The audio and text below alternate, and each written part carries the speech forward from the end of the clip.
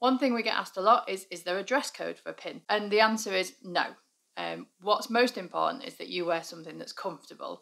We need you to get the most out of the event, and I don't want you to be there thinking about whether, oh, this shirt's really uncomfortable, or oh, this skirt's too short or too long, or whatever it might be. You need to feel really comfortable in what you're wearing and being there. So we have a range of people. Some people will come straight from work, so they'll be wearing whatever that might be for work, which in some cases might be suit and a tie.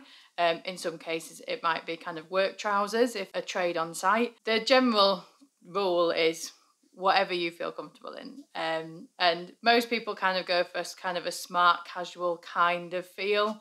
I say you'll often find, well, I wear jeans most of the time, so jeans are absolutely fine. We get people who come in shorts and t-shirt. You say people who come fully dressed in a suit. It's completely up to you.